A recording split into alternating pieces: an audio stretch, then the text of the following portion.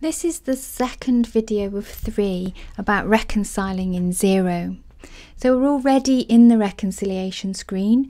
We had 28 items to reconcile, and in the previous video I reconciled 4. In this one we're just going to be doing 1, and it's all about creating a prepayment in Xero. So to explain what that is, we've received £2,000 into our bank from Jacaranda Maple Systems. Now in fact this is a deposit for some work we're going to be doing, but we haven't created an invoice, either the full invoice or a deposit invoice.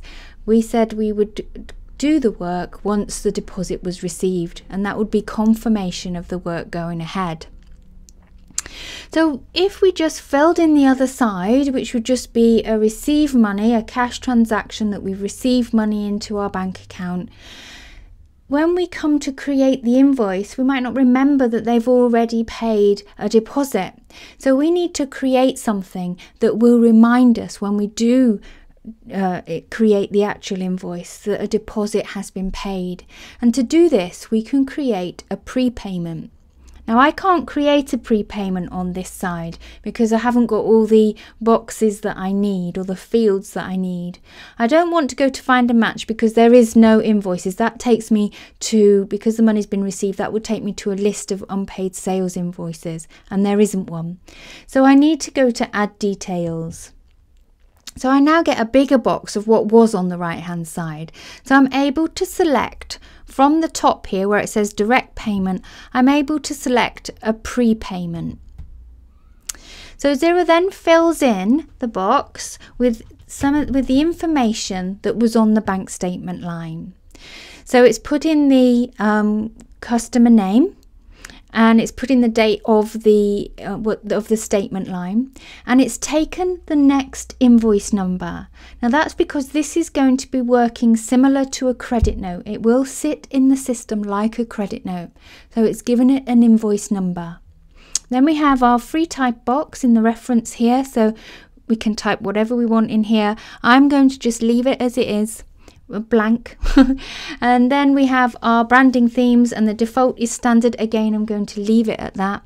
If I wanted to upload any digital documents, I can upload them against this prepayment if I want to. So Xero's also taken this information from the bank statement line. I can amend this if I want to, type over the top, but I'm going to leave it as it is. And then I need to code it to an account in my chart of accounts. In this particular chart of accounts, I do have one called income in advance, and I'm going to choose that.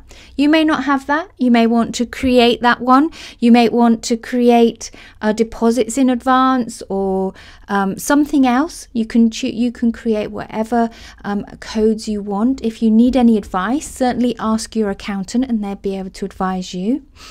Now this income in advance has a default VAT rate of 20% on income.